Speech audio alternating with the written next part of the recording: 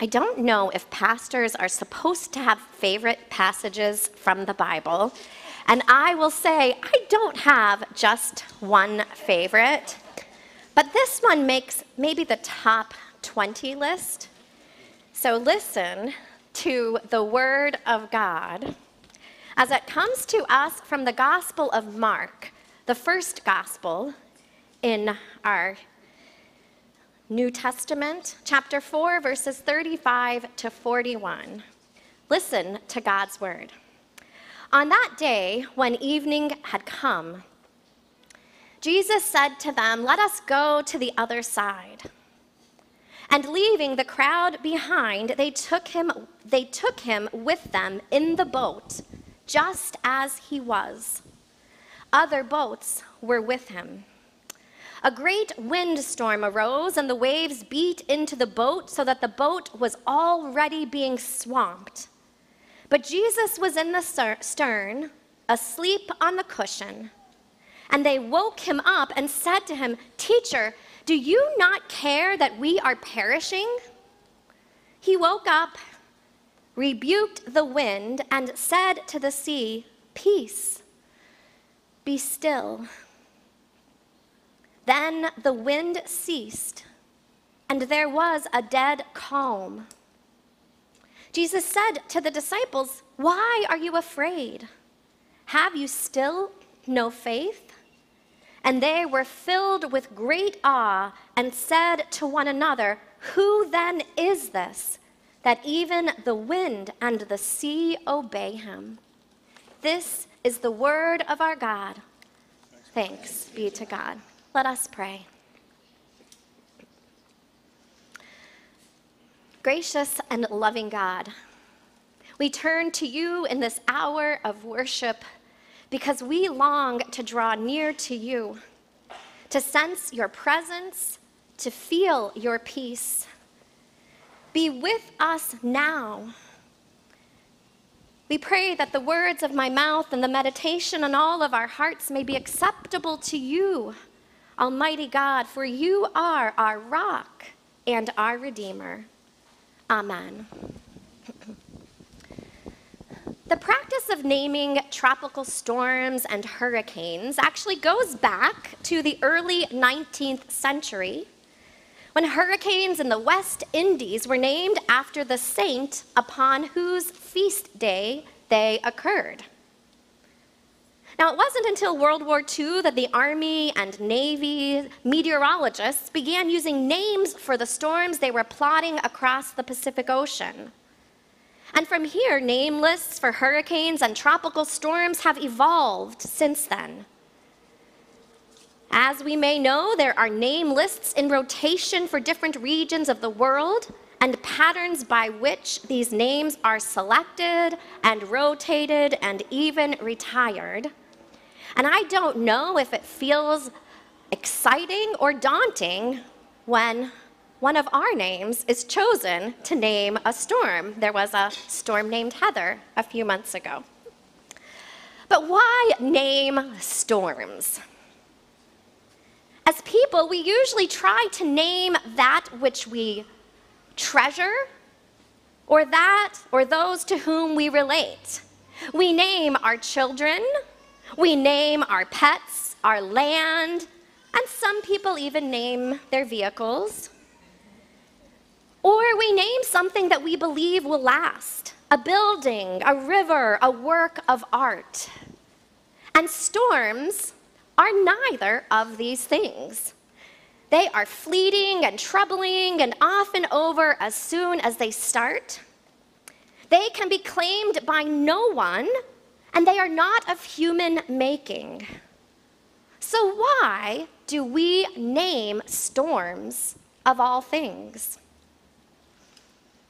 Well, according to the National Hurricane Center, we name storms because it helps. Names make it easier for people to talk about storms. Whether meteorologists or emergency responders or everyday citizens, as we know, there may be more than one storm happening at a time.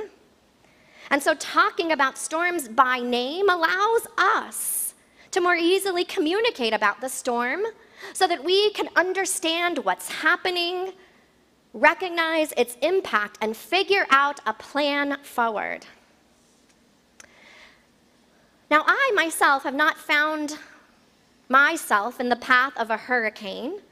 My in-laws did flee Hurricane Sandy on the same day they left our house, driving home to pick up their cats and turning around in New Jersey to come back to stay with us till power was restored. Now, although I have not personally encountered a named storm, I have been known to name the storms I encounter in my own life. You have heard me speak of the season of cancer, COVID, and heart attacks that marked my family's life in 2022. And naming that storm and saying it out loud helped make it easier to talk about the hard things, to speak out loud what was really happening, and to chart a way forward. Naming storms, no matter what that storm may be, helps us to plot out our days, to plot the important parts, the hard parts, to articulate priorities, to also name the things in the storm that are the things over which we have no control, to choose with intention that of which we must let go. Naming a storm helps to situate the storm, as big or as small as it might be, in the larger story of our life together, whether that storm comes in the form of a conflict or a broken bone or simply a season of great confusion. We have all encountered storms.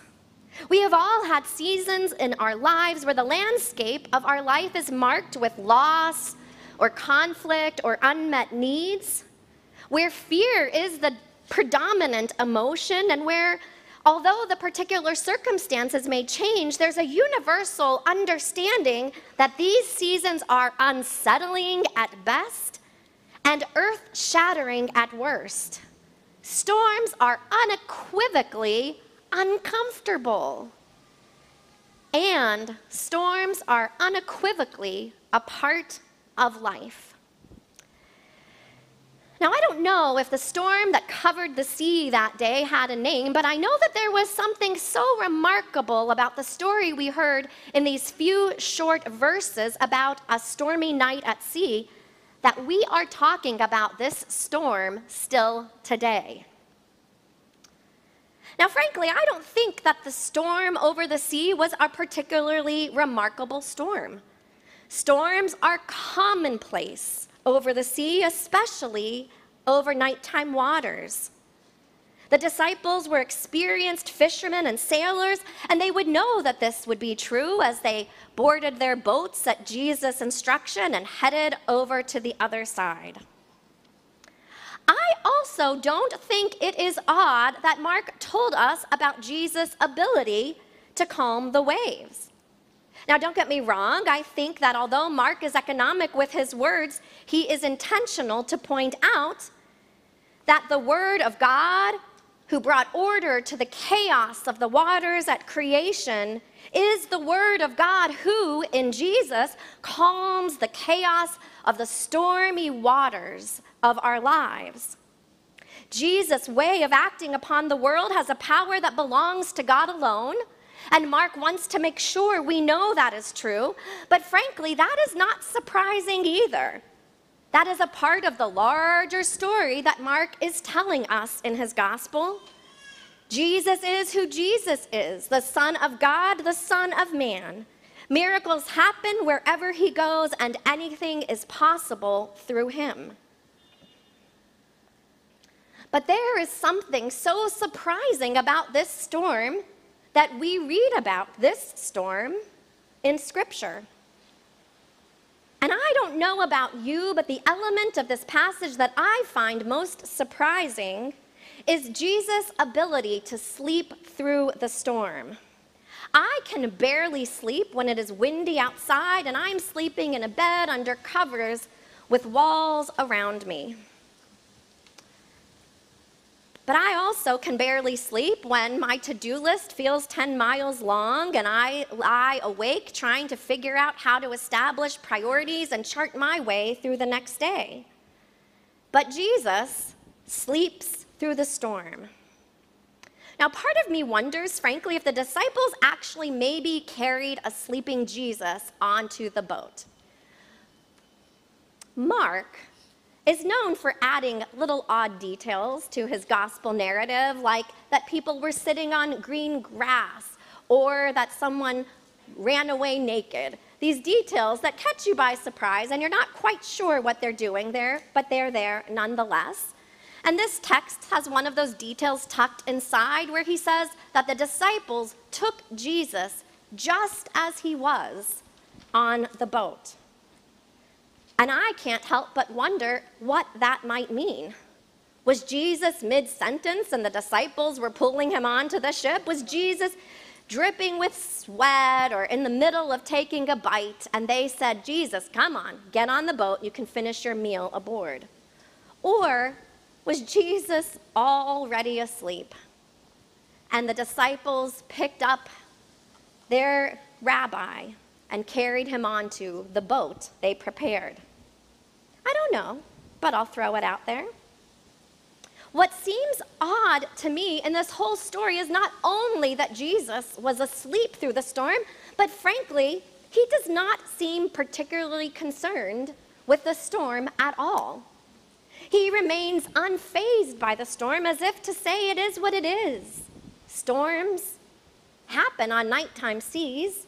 Boats rock against raging winds, and yes, a storm might make safe passage difficult, and it's reasonable to be scared, but storms are a part of life.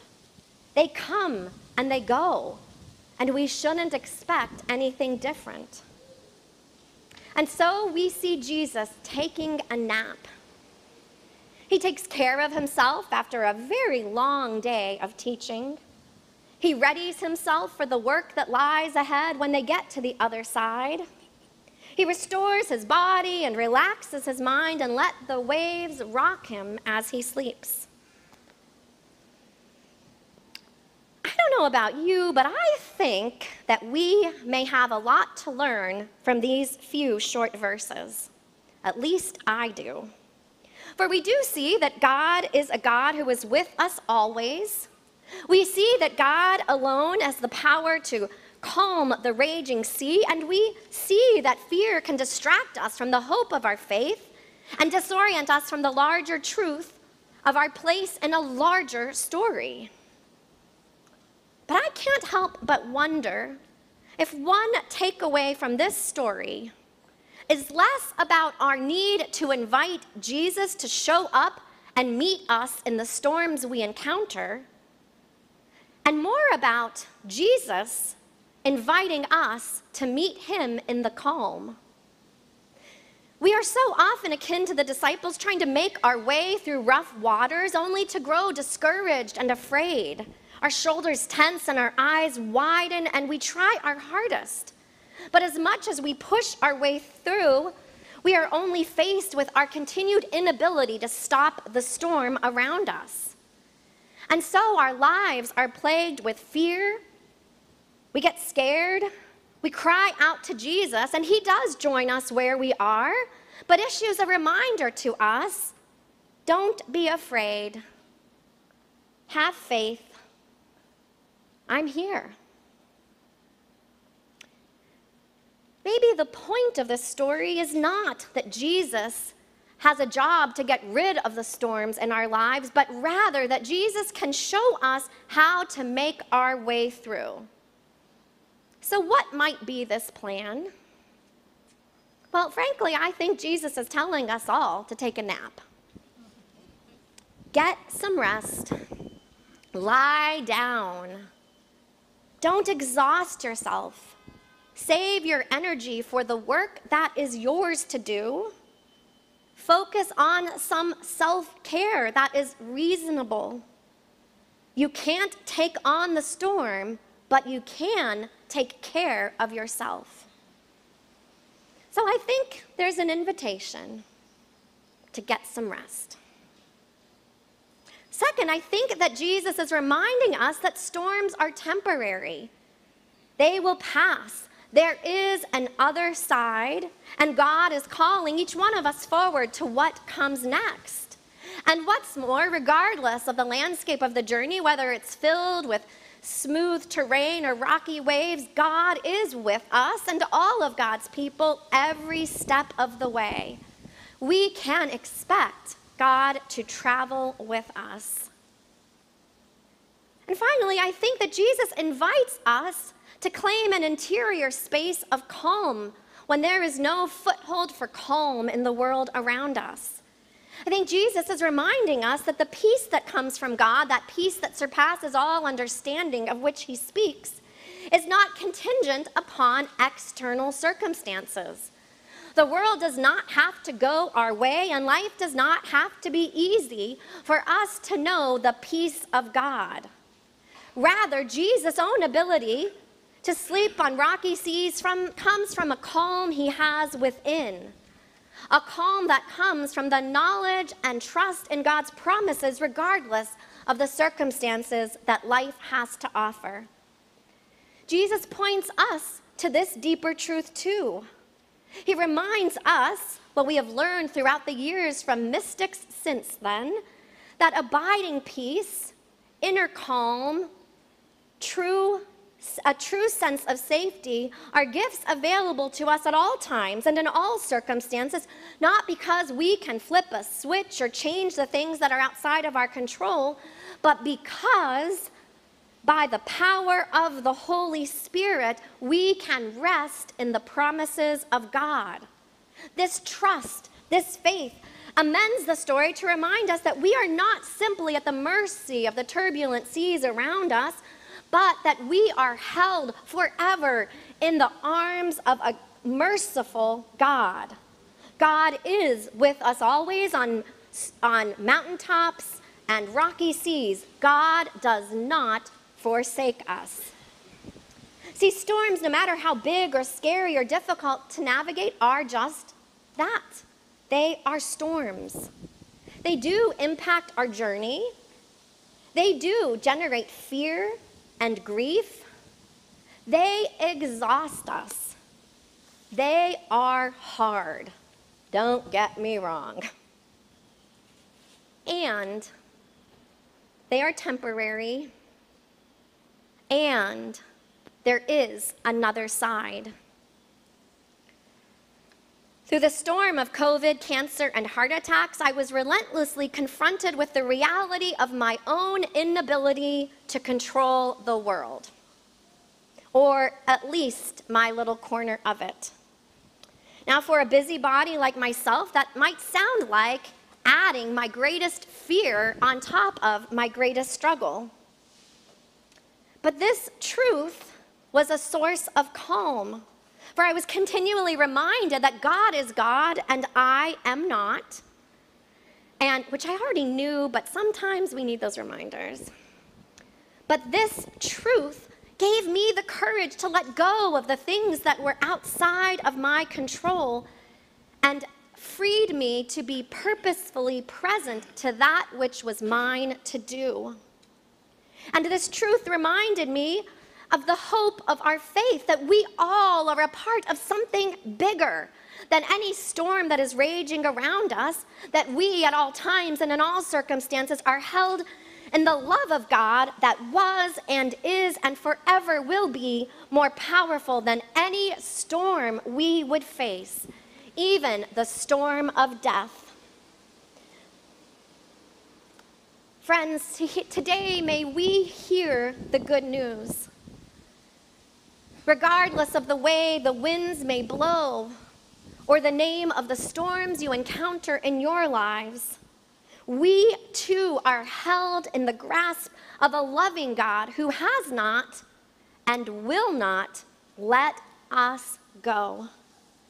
May we find hope in the promises of Christ, knowing that we are loved, knowing that God is with us, knowing that God's love is stronger than even death. May we find peace in the promises of God. May it be so. Amen.